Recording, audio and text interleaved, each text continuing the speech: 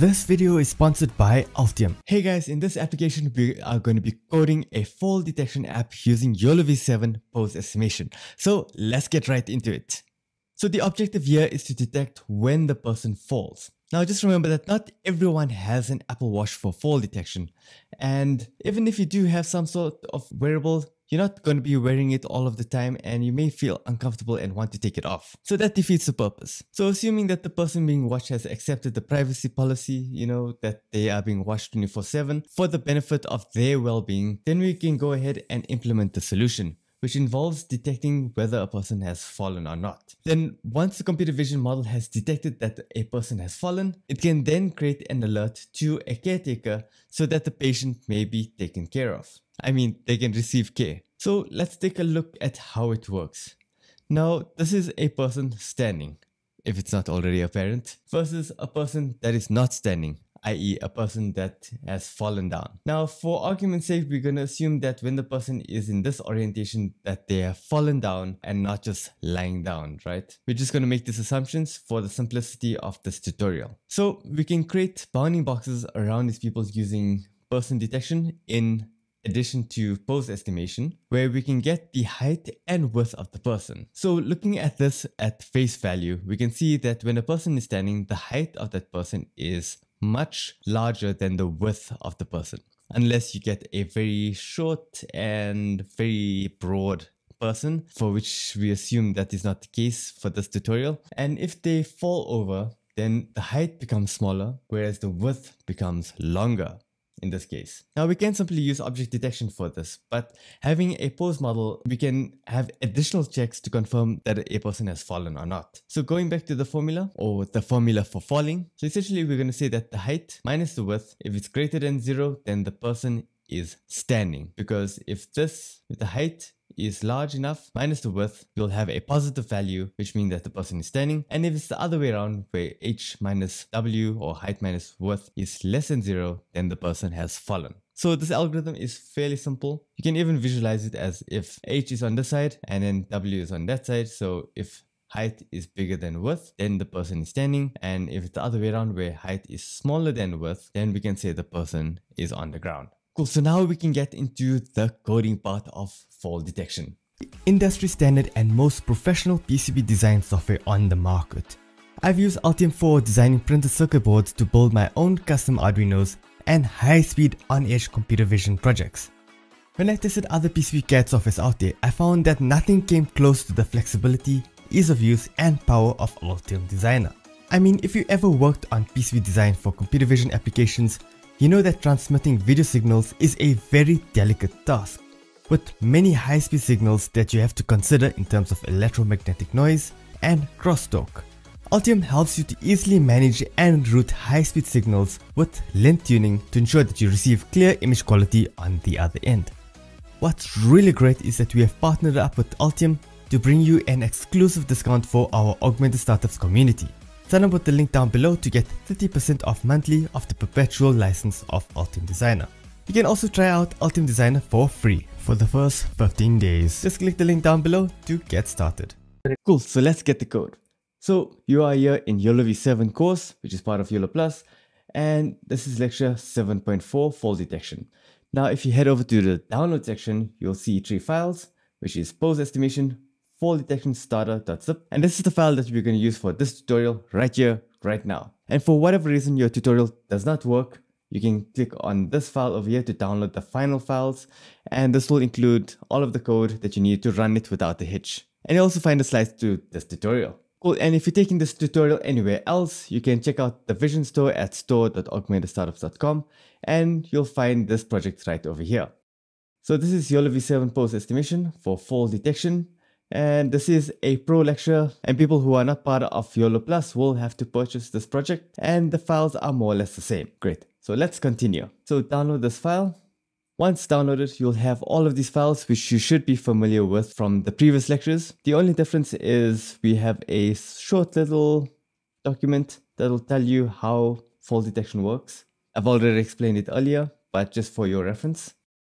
We also have an icon over here, which we will be using for our fall detection. It is a pretty cool icon in my opinion. You can also check out the demo over here. So before we get into that, let's check out the file that we will be working with, which is fall detection starter.py. Let's rename it to just fall detection.py.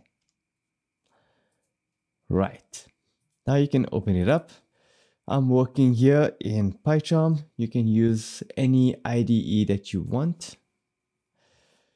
So first of all, we are going to be importing the same old libraries. We won't change anything here for now. Scrolling down, we are mainly going to be working in section 2, which is to load our fall icon. And also in section 3, this is where we'll be coding our fall detection app. So as you can see, it will be less than 20 lines of code, so it won't be too long. So yeah, let's get started. So in order to load our icon, we are just going to say icon equals cv2.imread. It's supposed to be a dot. And we're going to call up our icon, which is this one over here, icon3.png. We can just drag and drop it right over there. You can have it like that, or you can have it like that, whatever works. Right, yeah, and that's section 2, loading our full icon. It's as simple as that. Let's go into a bit more complex coding, which is section 3 on fall detection. So over here, we are going to establish our threshold. So we're just going to call it thra for now.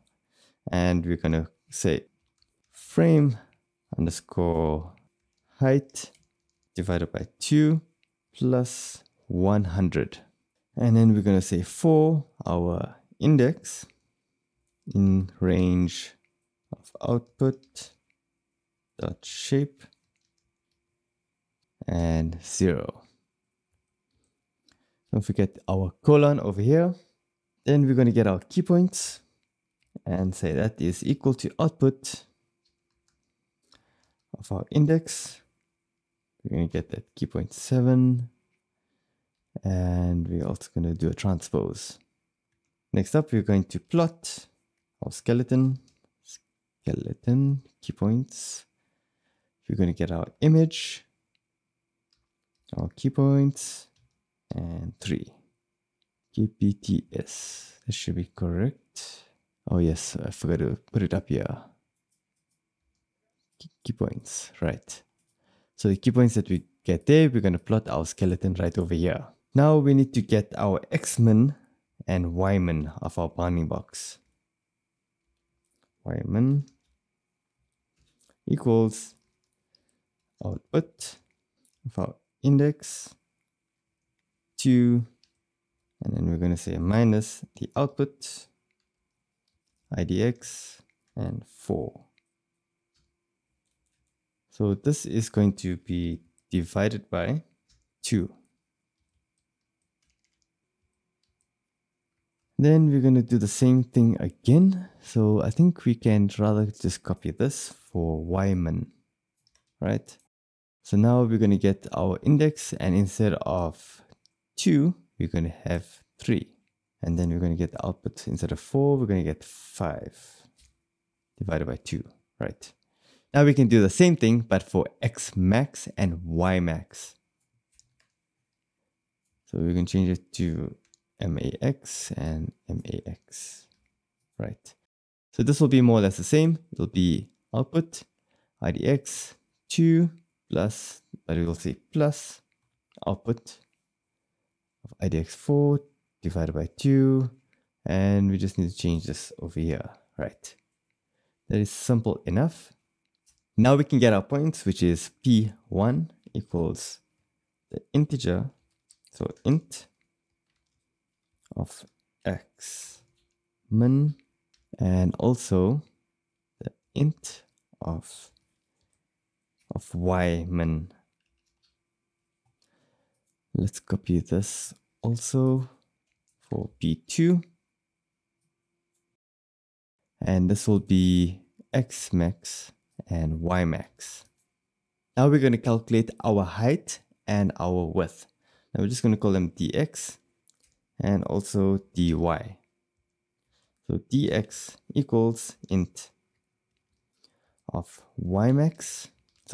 x max, and that will minus x min. And then we're going to do the same. So we're just going to copy this over and equal that. But this will be now y max and y min. So if you're not understanding what we are doing here, so let me just draw it for you in Paint. So say we have our image right over here, right? Our coordinate system is like this. We're going to have 0 and 0. And this will be, let's say, max width of the image. Sorry, let's call it image width and image height. Great. So now say if we have detected an object over here, right? Now in order to get the height, we need to get points 1 and points 2. Same thing for the y. So we need to get, let me just write it down here. So point 1 in the x, actually, let's say in the y. And then this will be 0.2 in the y direction. So that will be along this axis over here. And then by saying P2y minus P1y, we will get our dy. So that will be dy, which is what we are calculating over here. So this is, as you can say, y max minus y min. So let's set this as y min and y max. Now everything that we are doing here applies directly for dx. So right over here we're going to have dx. Let's just make this in red. And we will have our lines here. This will be x max minus x min. Cool. Makes sense? Let's continue. Right, so now let's continue to cx. So this is if we want to get the center. So int, which will be x min plus x max, and all of that divided by 2. We're going to copy this. This is actually supposed to be x. My bad. Right, that's cx. Cy, and this will be y min and y max divided by 2. I really don't know why it creates additional spaces when I paste. Who knows? This is one of those unsolved mysteries of the world. Okay, now we need to put in our icon where we're going to say cv2 dot resize our icon. And the way we're going to do this is by saying icon, and we want to put it as 50, 50. And we're going to set our interpolation equal to cv2 dot inter underscore linear. Cool. Now we can calculate the difference between our x and y. So we can say difference equals dy minus dx. Cool. We're going to say ph equals get underscore coordinates, and we're going to pull in our key points, and that is key point 2, right? Now we can put in the condition that will state if our height is smaller than our width, then we can state that it is a fall. So let's go that in right now. So we're going to say if the difference is smaller than 0, we can say that, and int of pH is higher than our threshold. Remember, we set our threshold over here. It's higher than that threshold. So we can put that in. This should actually have a bracket over here, and that's right. Okay, cool. Close off that brackets. And we can say, or the difference is smaller than 0. Right. So I think, yeah, we're just missing the colon over here. Great. Now we can draw our border. Draw border. We put in our image. We're getting our points 1, points 2. We're going to put in our color, which is 84, 61, and 247. There's a few other parameters, 25 and 25. Cool, so now we have the border for our fall detection. So essentially what this does is instead of returning your boring rectangle bounding box, we're going to return a very cool rounded rectangle, which is next generation Apple-like border. So rounded corners is the way to go. Okay, next we're going to say im equals image dot from array image. Cool, and then we're going to say draw equals image draw dot draw and then im. Cool, now we need to say draw dot rounded rectangle, and we essentially going to state cx minus 10 and then cy minus 10. There should actually be a comma. We're going to say cx plus 60 and then cy plus 60. Cool. Now we can fill equals with the color, and that color is exactly the same that we have up here. Copy and paste. Cool. Now we're not yet done. We just need to set our radius to 15.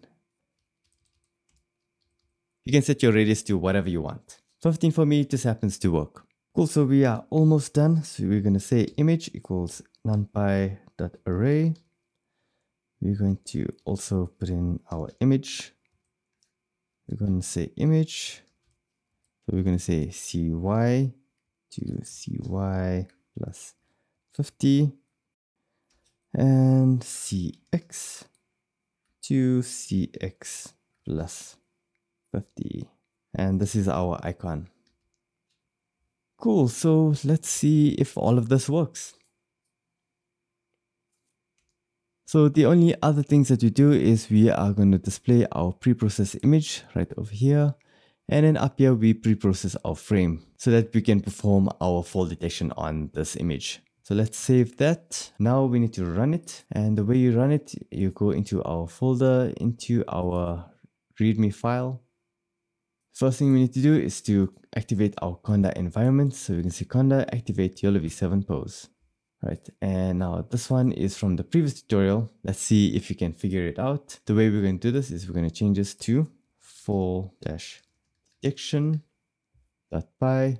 Our source will be our input video, which is here, and that is called fall.mp4. We want device 0, so we can write it on GPU, and we don't need curl track anymore. We can delete this. If you want the skeleton, we can draw the skeleton if you want to. Let's just run it without for now.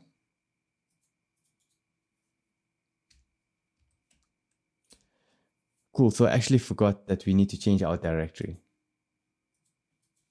Let's just go back, copy all of this, and say cd, change directory. Let's try running it again and see if it works. Now, just remember, for this to work, we need to have our model, which is this one over here. So you probably got this error over here. You probably received the same error. It's just a simple typo. So we're going to change that to that. Right, let's save it and run it again. Okay, it is starting up and let's see if it works. And it does. Look at that. So the person is toppling off. It's detecting multiple people, but when one person falls down and height changes, do we get that change? Do we detect? There we go. It works. Yes. So this is a fairly long video. It will take time to process, but let's take a look at the output that we have. So we have fall test underscore demo. This one is a faster one. So when the person falls down, it will activate the fall detection one, and the same thing in various instances. Great, so that is it for this lecture. I hope you enjoyed it, and in the next lecture, what we're going to be focusing on is yoga pose estimation. Now, this is not going to be using the normal angles of the arms in order to identify certain poses. Nope, it's not going to be that. It's going to be using LSTMs for deep neural network classification of the poses. We're going to feed in the features, and the features will identify whether it is a certain pose. So if you want to watch that lecture, you can check it right up here.